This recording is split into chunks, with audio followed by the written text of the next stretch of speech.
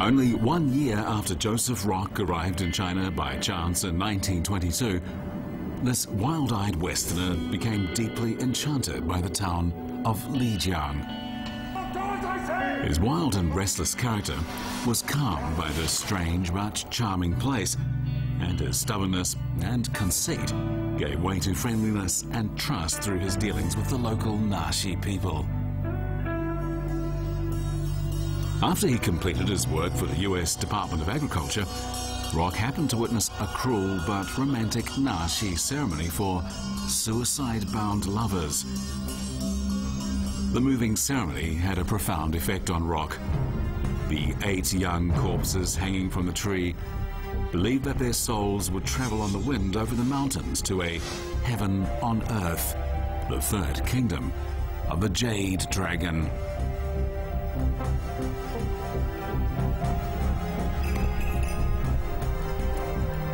When Rock realized that this heaven was an actual place, he embarked on a harebrained adventure to find it. But to reach the third kingdom of the Jade Dragon, he needed permission from the king of Muli. After a long year's wait, he was able to see the Muli king, but Rock's celebrity status was not enough reason for the king to immediately grant him permission. He was forced to twiddle his thumbs and wait patiently for the king's answer.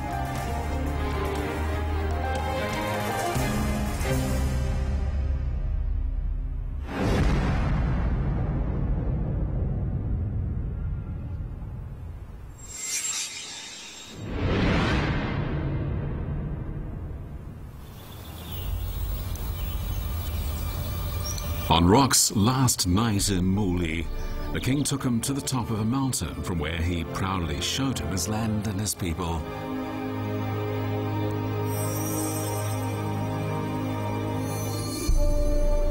Muli is located in the central Hangduan Mountains on the southern edge of the Qinghai Tibet Plateau in southwest Sichuan province. The highest point is 5,958 meters above sea level and the lowest 1,470 meters.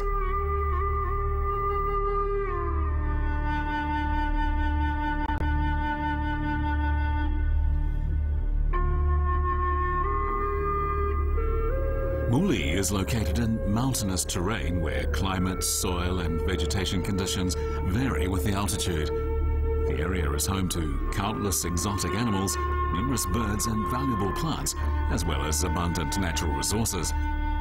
But most of Muli's residents were poor because of the kingdom's location in the mountains, the scarce farmland, and the king's lack of interest in the welfare of his people.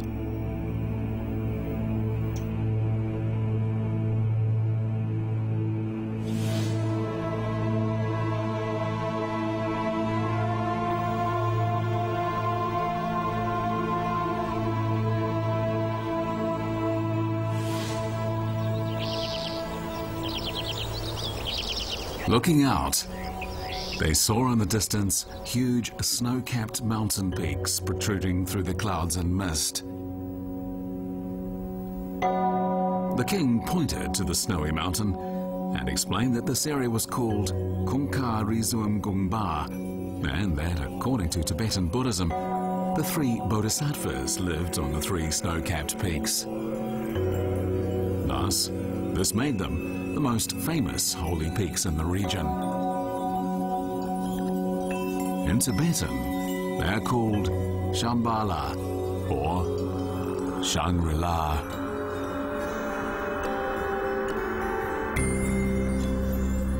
Rock was amazed that he was actually looking at the long-dreamed-of earthly paradise. But the king told Rock that there were violent armed gangs of lawless bandits that respected no one, not even the king himself. He advised Rock not to go there.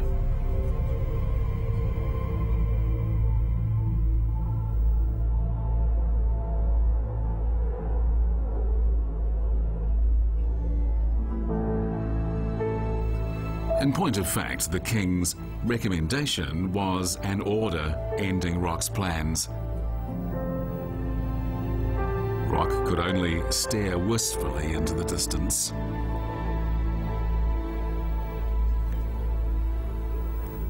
The many courses served at that night's banquet didn't make much of an impression on Rock. Only dessert seemed to excite him. He later recalled it was a bowl of steamed milk custard served without any eating utensils. Rock watched the king to see how it should be eaten.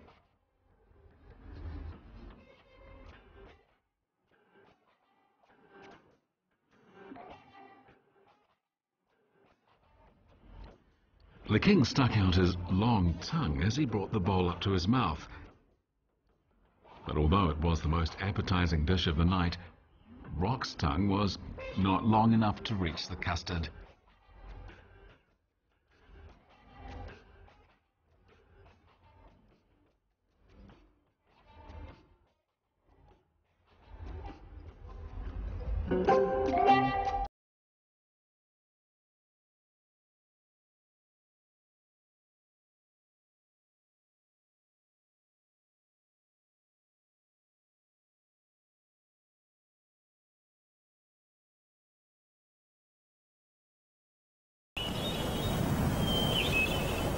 The next day, perhaps out of compassion or generosity, the king agreed to have his photo taken.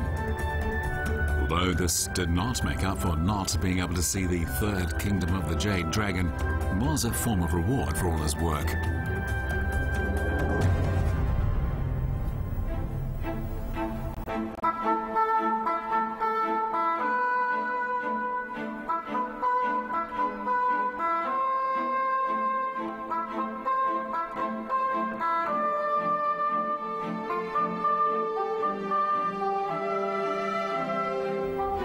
History is full of surprises. Neither the great king of the mountains nor the Western explorer had any idea that this photo would make them both famous the world over.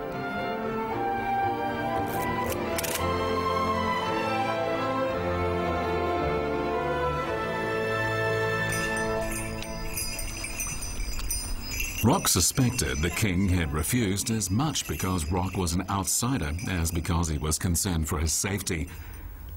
Rock was bitterly disappointed, partly because of the setbacks in his adventure and partly for the plant and animal specimens he would miss. But he was most disappointed because his dream of reaching Shangri-La was slowly evaporating.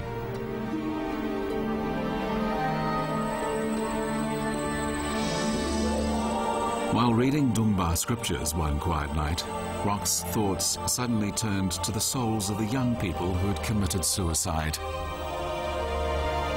He used to get excited by rare animals and plants that had survived the last mass extinction and were a shortcut to his success. The locals with whom he'd been interacting had really been a means to an end. He suddenly realized that these means were what he truly wanted to understand, so that he would no longer be an outsider.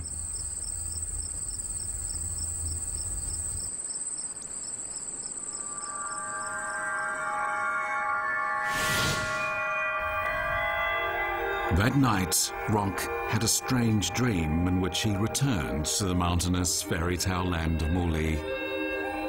He dreamt of its beauty and tranquility, its simple and honest people who lived there, and their kind and compassionate king, and even its gold and unusual food.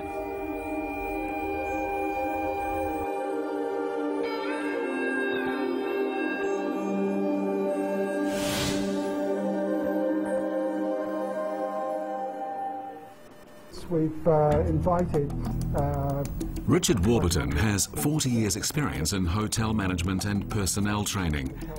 In addition to this film, Richard was also involved in organising a 10-day forum on high-end tourism in Lijiang, which brought together senior managers from all of Lijiang's hotels. Share ideas and discussions, and we can have an open discussion.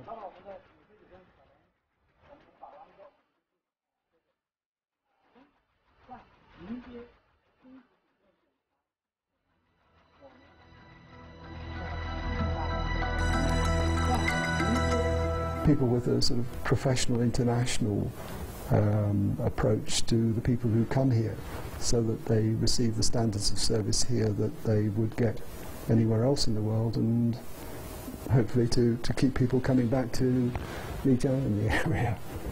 His sort of contributions came from his research here that was fed back to, for example, the States in terms of perhaps cures for various diseases. After he came back from Muli, Rock developed a strong interest in the unique and mysterious Naxi culture. Although he had failed to reach the third kingdom of the Jade Dragon, Rock believed that if he could learn to read and understand the Naxi Dungba scriptures, he would at least eventually understand the true significance of the third kingdom of the Jade Dragon to the Naxi people, and this would be some consolation.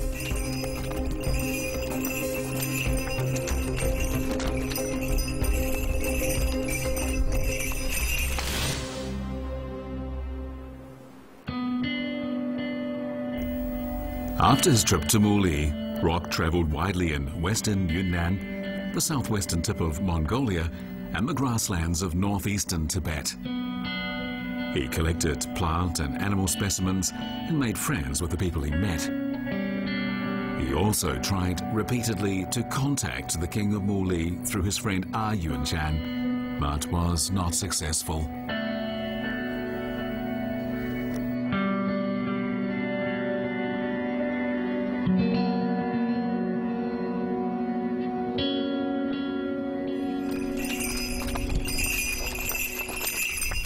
Back in Shusung village, Rock began learning the Dungba scripts and organizing large performances of Dungba ceremonies. He also used the National Geographic Society's film to take many photos of Buddhist ceremonies and religious clothing in Yunnan County, home of his friend Yunchan. For Rock, the next 2 years passed very quickly.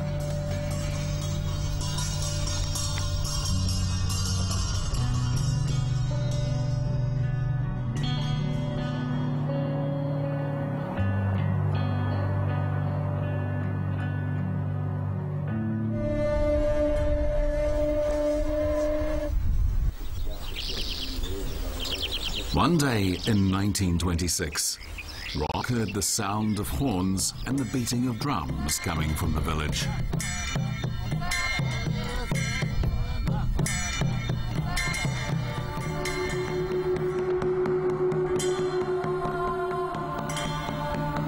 Rock knew from his studies that the Daji Feng ritual was held for people who had died of unnatural causes other than war, usually for people who had sacrificed their lives for love. The Naxi believe spirits called Feng Gui oversee the spirits of those who died for love. At the end of the ceremony, the Dungba practitioners smear chicken blood on the memorial tablets of the deceased. The Feng Gui, however, are reluctant to leave, so the tablets are smashed to pieces, symbolizing the life and death struggle with the spirits.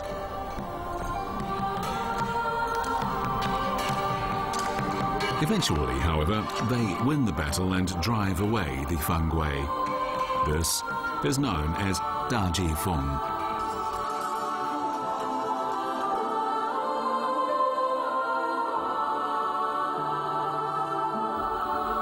Rock once wrote, "When the lovers die, they become wind spirits, like Dante's Paolo and Francesca, whose spirits drifted away so lightly on the wind."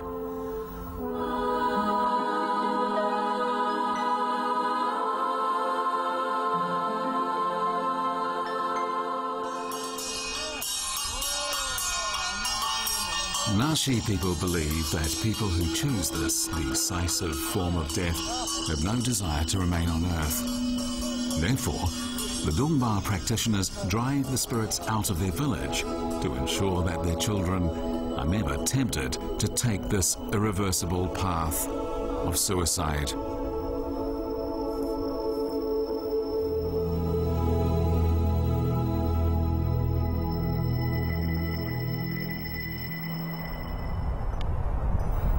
During the intervening 2 years, Rock wrote to the Muli king several times but received no answer.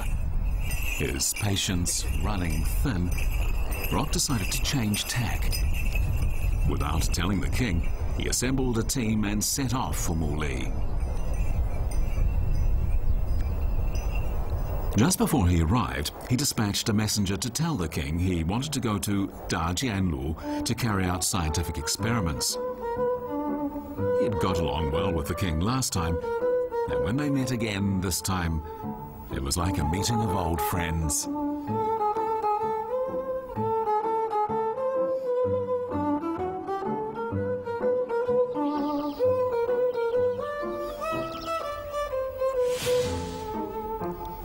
Rock presented the king with a recent US magazine which included an essay Rock wrote about the king and the king's photo on the cover. When he saw this, the king gladly granted Rock's request and wrote a letter to the Konka bandit leader, Jasi Zungban.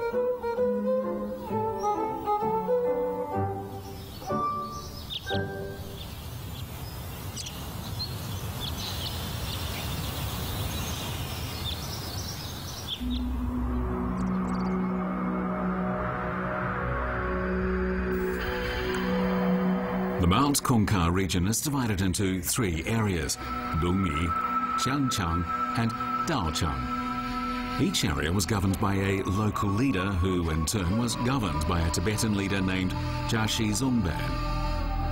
Jashi Zongban was the real head of the Mount Konka region.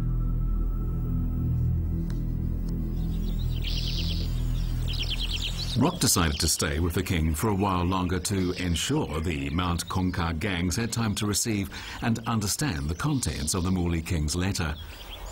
Rock, naively, did not realize that the armed gangs on Mount Konka had no time to read the Muli king's letter.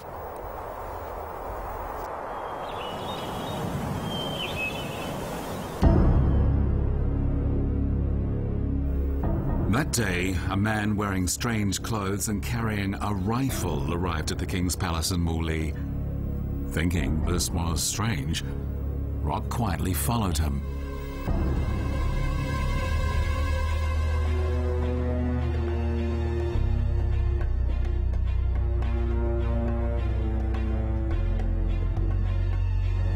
A young lama led the man into the king's palace.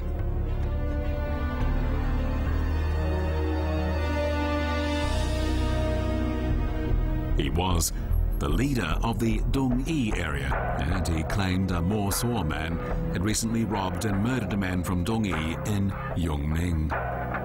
He wanted to pass through Muli on his way to seek revenge.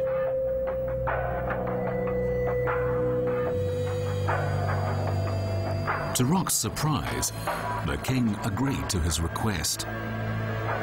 Then Rock suddenly remembered his friend Yunshan in Yunnan and became concerned.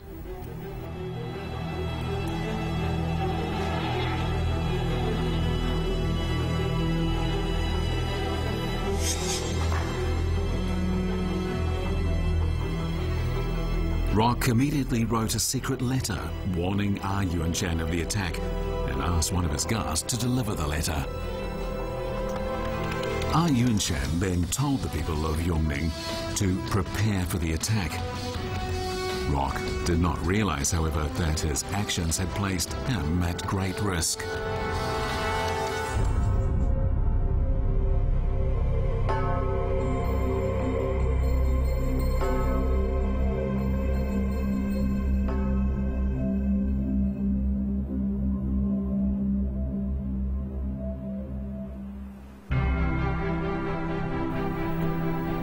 The armed gangs of the Mount Konka area were on the brink of war, so Rock once again put his plans on hold. He took the opportunity to return to the United States to seek more financial support from the National Geographic Society to collect more plant and animal specimens. In reality, though, Rock had already shifted his focus to the culture of the mysterious land of Shangri-La. Not only had Rock's expedition impacted the tranquility of the region, but the region's cultural environment and also had an impact on rock.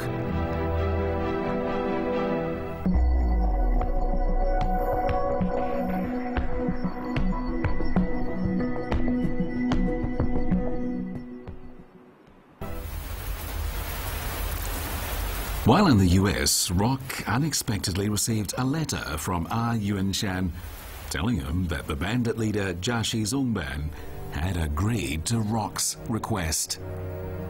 Rock was ecstatic. On March the 23rd, 1928, he left the US and hired new helpers in Lijiang. After completing all the necessary preparations, he hurriedly set off on his third trip to the land of the Kingdom of the Jade Dragon.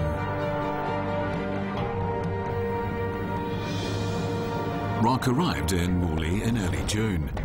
Although the king was away, he had arranged everything for Rock before he left, including a team of soldiers as escorts. Rock's expedition team consisted of 36 mules and 21 Nashi helpers, his largest expedition in China to date.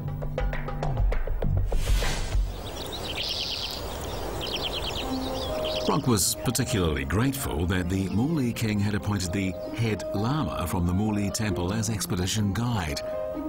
Only the head lama would be able to acquire the food they needed along the way from the poor locals. The head lama faithfully conveyed a message from the king. Although the expedition could travel to Kongka Rizum Gongba, under no circumstances should they stay too long in any one place, and it would be best to avoid the Mount Kongka monastery.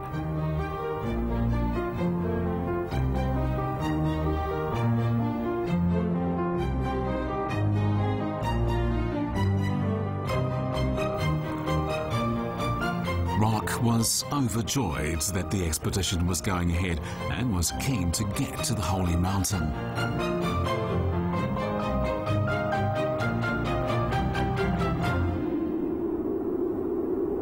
Rock set off the next day at daybreak.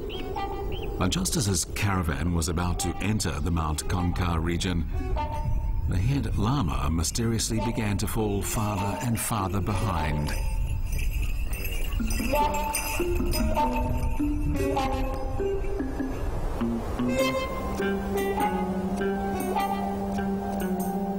Rock eventually realized that the lama's magical strength was diminishing the farther he got from home.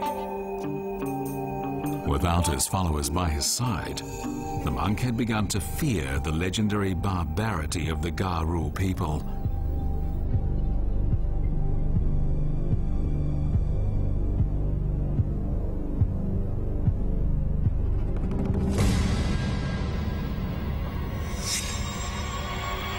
According to Rock's notes, the Garu were tall, fit and fearless warriors who wore their hair in braids similar to the Native Americans. When the expedition team set up camp in Garu, a warrior who was Jiaxi Zongban's elder brother approached Rock on behalf of his brother to learn about Rock's expedition.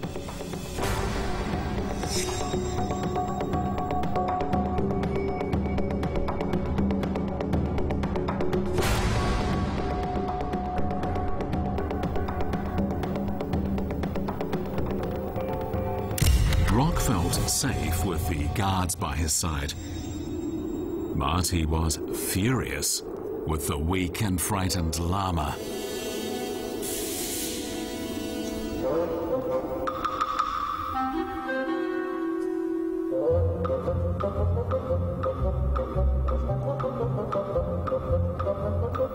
After the Garu warrior left, the lama begged Rock to abandon the expedition, saying that the king's soldiers were afraid for his safety, and because of this, everyone had decided not to continue.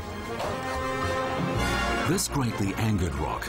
He yelled at the head lama to write to the Muli king, telling him that the soldiers he dispatched were all struck with terror, and request that the king dispatch new ones. You will do it now!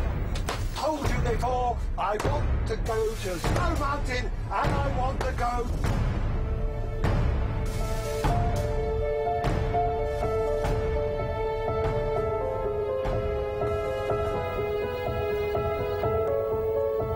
Rock spent the whole day angrily shouting at the men and trading threats with them.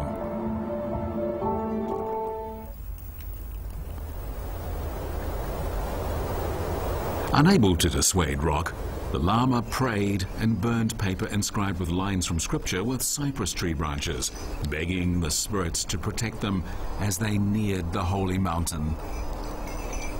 Everyone seemed to be aware of the imminent danger they faced.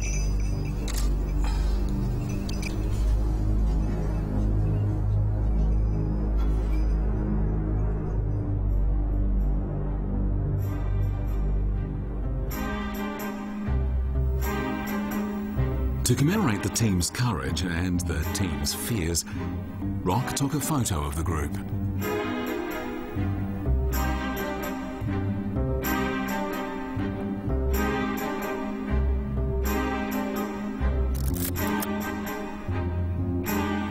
One can clearly see from the photo the unrestrained look of pride on Rock's face and the bravery and fearlessness of the Nashi soldiers by his side.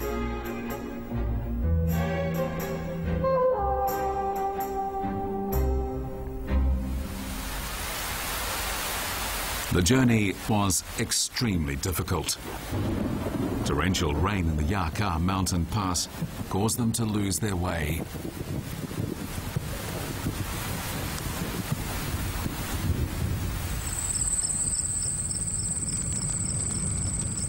That night, they set up camp on Mount Kongka below a hanging glacier at about 2,000 feet above sea level.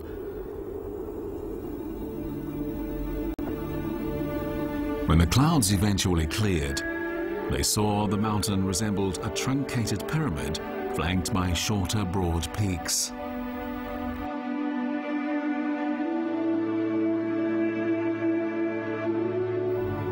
Rock sipped his wine in the cold night air below the holy mountain, contentedly listening to the occasional pieces of ice rolling down the mountain.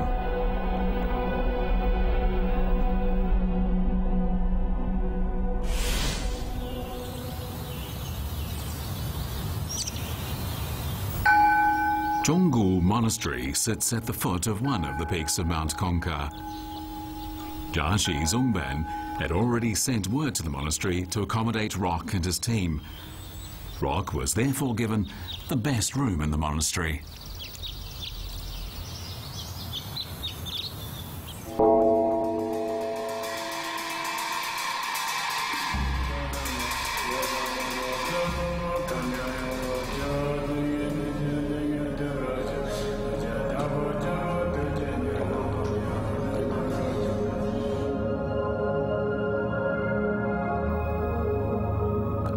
The feeling of living in the clouds roused Rock's spirits, and he was eager to sit down to dinner and enjoy this unique feeling. However, Rock and his companions were unaware that the monastery was the former home of the leader of Dongyi.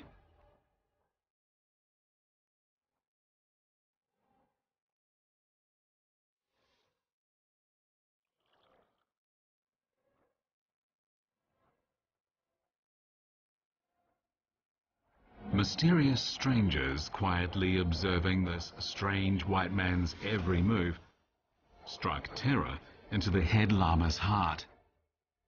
He tried to convince Rock that they should set off the next day, but Rock firmly refused and patiently tried to ease the lama's fears.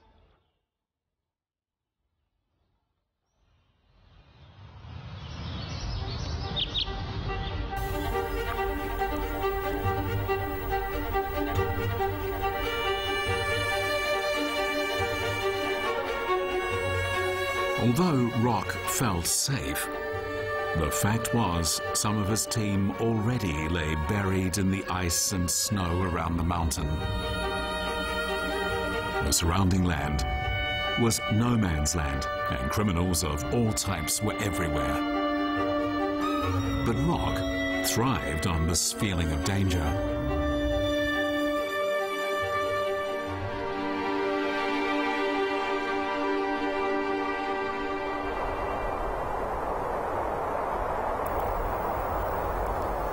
The next morning, Li Shichen panicked when he found Rock wasn't in his room.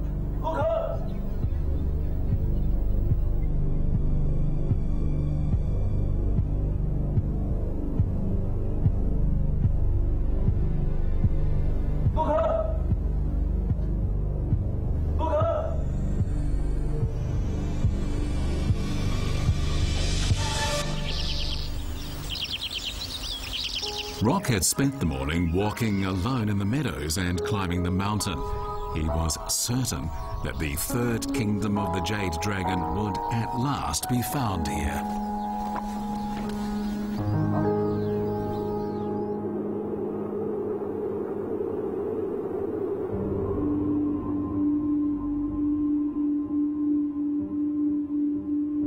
It was June and the weather was overcast and changeable.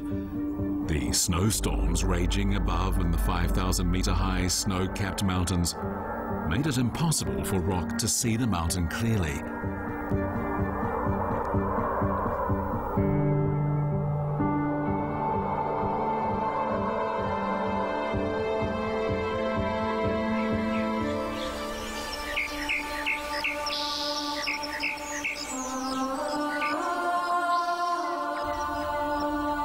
By this time, it had been 5 years since Rock had unexpectedly witnessed the Daji Feng ritual that changed his life forever.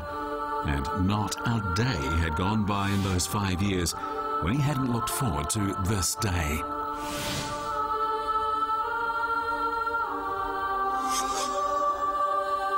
Now, he was really here, in a place that seemed worlds away from his starting point. He considered that the third kingdom of the Jade Dragon could be just a paradise in people's imagination. This heaven on earth might only be a myth spread by word of mouth.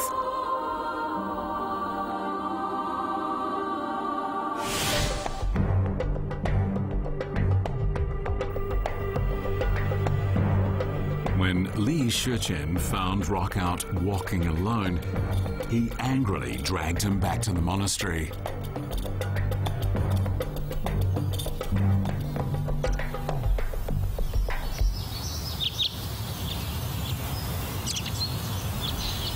Confined to the monastery, Rock felt bored and decided to tour the temple to pass the time. He asked some lamas about the temple, but strangely, none of them knew its history. This made Rock wonder why the monks engaged in leisurely meditation when people could not freely travel to and from the region due to the armed gangs.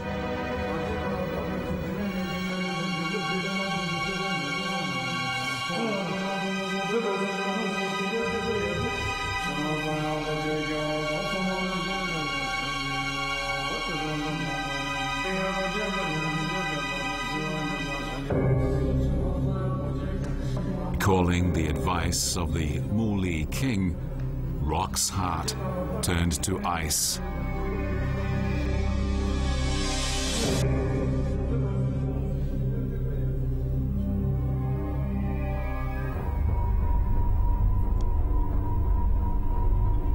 At that moment, his guard Li Shichen told him that the monastery was controlled by the leader of Dongyi, who was a member of an armed gang. Rock then remembered that a year before, the leader of the Dongyi had asked the Muli king's permission to attack Yunnan.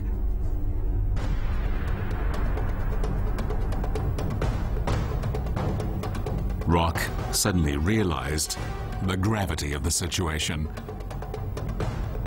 He told his guards and helpers to quietly pack the luggage so they could leave the next day, and he also took out his pistol, hoping he would still not need to use it. That was June the 25th, 1928.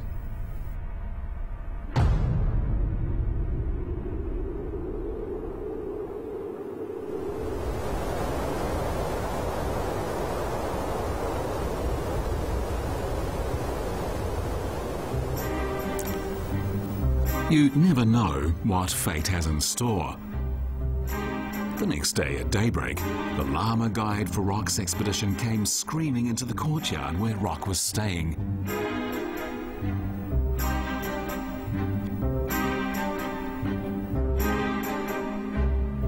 quickly ran outside to see what the cause of the commotion was.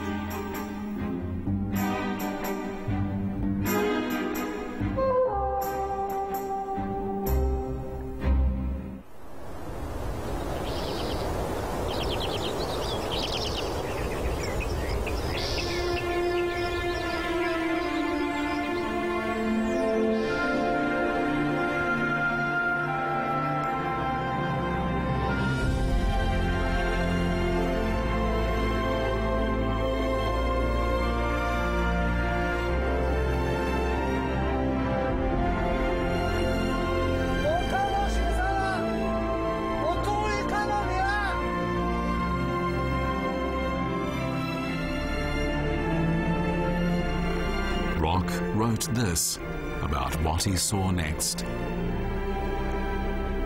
She was the finest mountain my eyes ever beheld. The snowy pyramid was grey, but the apexes of both it and Shenrizig suddenly turned a golden yellow as the sunrise kissed them.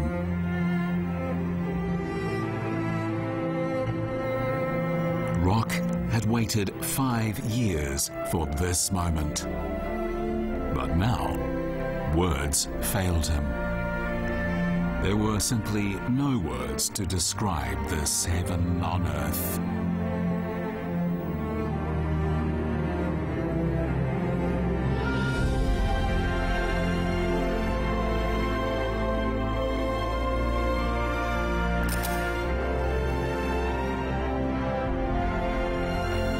Records indicate that Rock never took another photo of a holy mountain that satisfied him.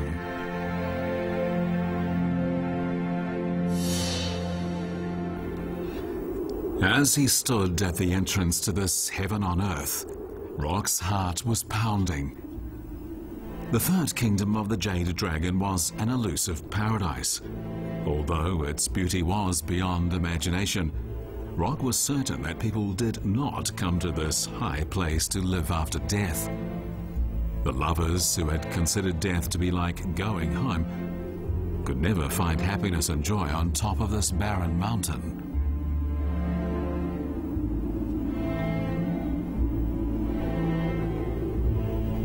Rock finally realized in that moment that the dreamlike third kingdom of the Jade Dragon had been designed by the Dunhuang practitioners to ensure that those who committed suicide would never want to return to the human world. For safety's sake, Rock left Kucha Rizung Gungba once he had seen the snow-capped mountains, but he quickly regretted it. At the end of 1928, he wrote again to the Muli King about returning to Mount Kucha. The Muli King readily agreed to Rock's request and made the necessary arrangements. But then 2 letters from the king arrived shortly after the expedition set out.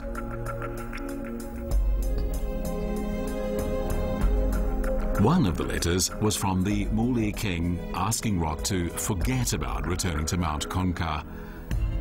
The other letter was from Jashi Zongban to the Muli King.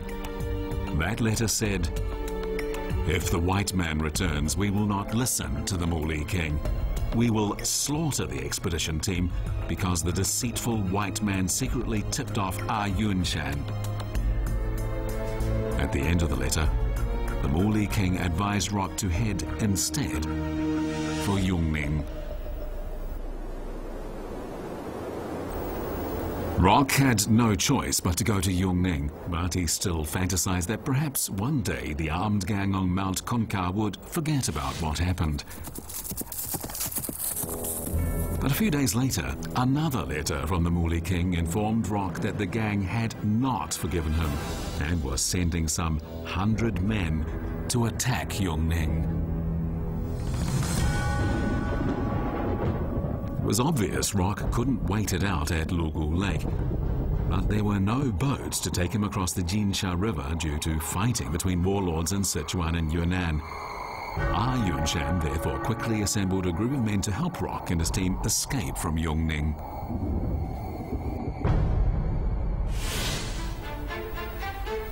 On October the 13th, more than 20 brave Nashi began 2 days of 24-hour work to ferry Rock, his team, their luggage and their horses across the Jinsha River in a small sheepskin raft.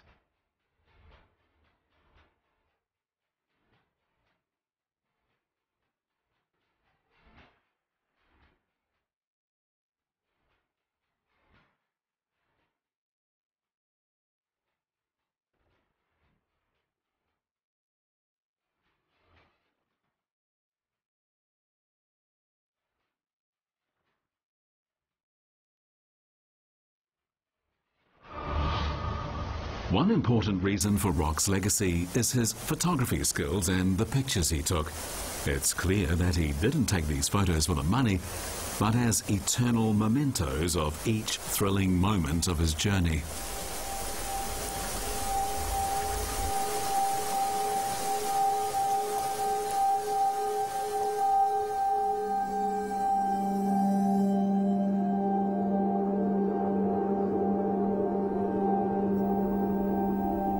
The holy Mount Kucha was now off limits to Rock. Rock was never able to return to the holy mountain.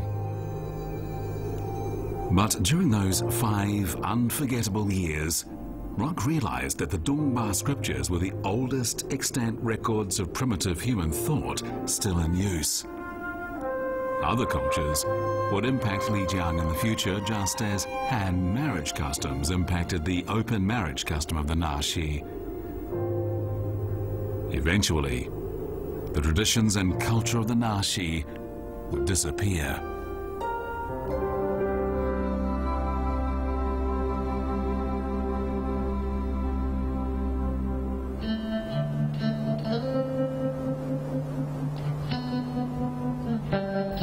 With this in mind, Rock returned to the US and asked the National Geographic Society to fund his research into Dunhuang literature. But the Society didn't believe his research would help the circulation of their magazine, and so they declined Rock's request.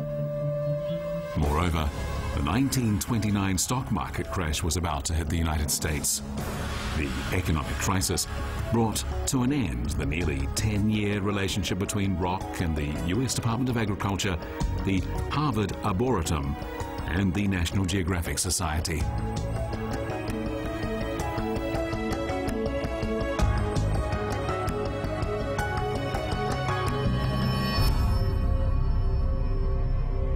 Rock's glory days were now over.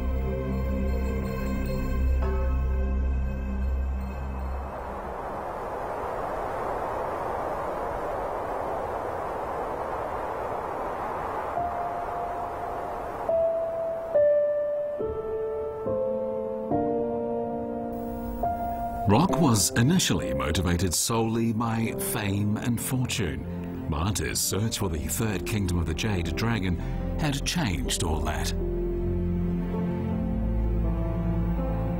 What would he do now that money and fame had deserted him?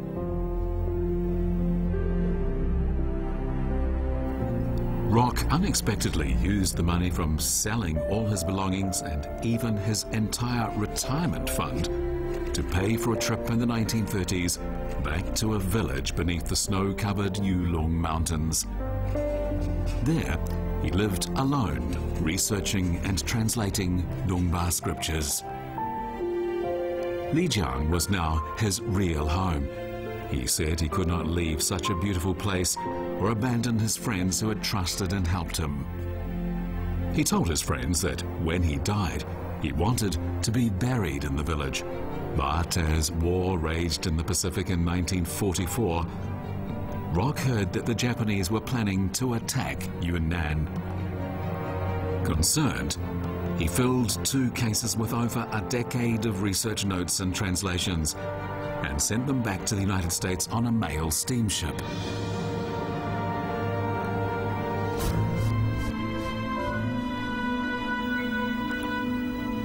Incredibly, the steamship hit a Japanese submarine in the Indian Ocean, causing the ship to sink. Over 10 years of Rock's hard work sank to the bottom of the ocean.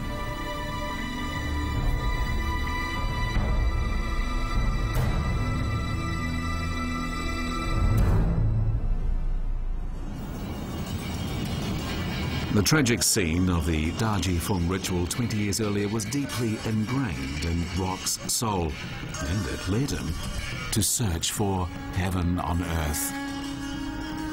It was the first time he had felt insignificant. In that desolate, snow-covered land with his team, he finally understood what it meant to share a common destiny. 20 years in history is but a blink of the eye. But for Rock, it was a lifetime. His life of searching and exploring suddenly came to an end, as if he were waking from a dream.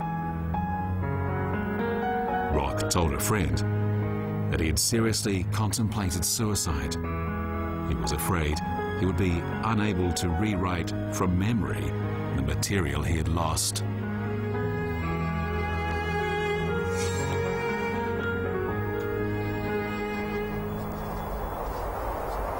In this film, there are two stories of suicide. The first is about the 8 Nashi men and women who committed suicide for love. The other is about Rock himself.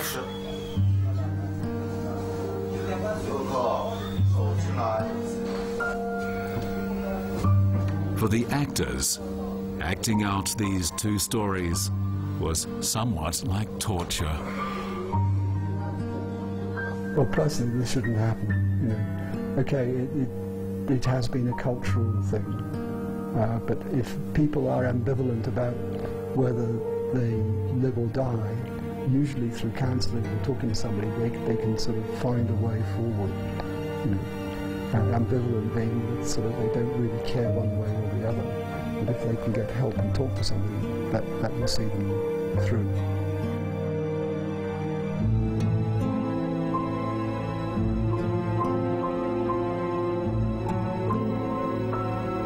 In the end, Rock did not commit suicide. Instead, he gave his gun to a friend in Kunming and restarted his colossal research project.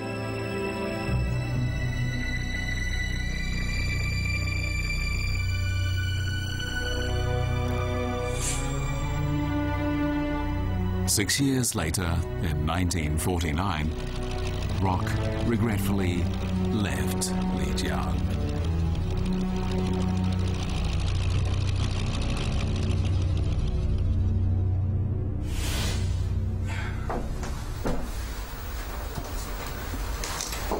On June the 18th, 2010, filming of this documentary was completed. Though the film is complete and Richard Warburton has changed out of Rock's clothes, his work in Lijiang is far from finished. He recently, for example, organized a forum on high-end tourism in Lijiang.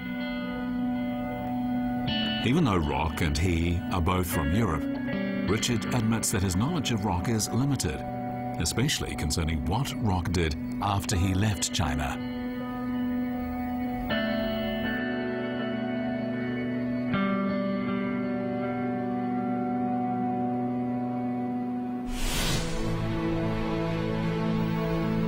"13 years after he left Lijiang, Rock still often thought about returning to Shangri-La, to the place where he spent so many years, and to the people who inspired and moved him. But on December the 5th, 1962, in Hawaii, Rock died from an illness. He finally went to the third kingdom of the Jade Dragon to continue his journey.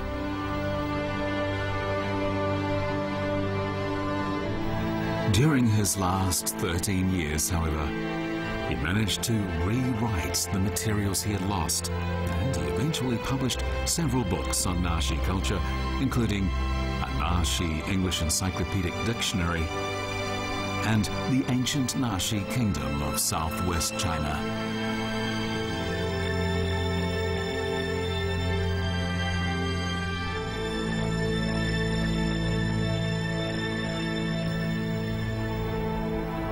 In his preface to The Ancient Nashi Kingdom of Southwest China, Rock wrote, When I write about the territory of the Nashi people, I keep recalling what I saw there.